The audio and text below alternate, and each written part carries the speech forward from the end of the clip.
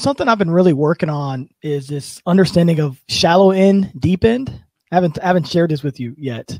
The shallow end relationship is sort of like music, thoughts, commonalities. But when you get to an deep end, you find out the why and the how and the because with all those things. Like, why do they like this football team? And being able to get as many people as you can in your organization into the deep end with you. If we're going to get into the deep end, then we have to trust each other, right? If we're in the shallow end and something happens in the pool, you're touching the bottom, you just jump out, right? It's like, this isn't my problem. But if I'm in the deep end, I've got to make a decision. I've got to either be committed to help the person or I've got to swim to the side to get out, right?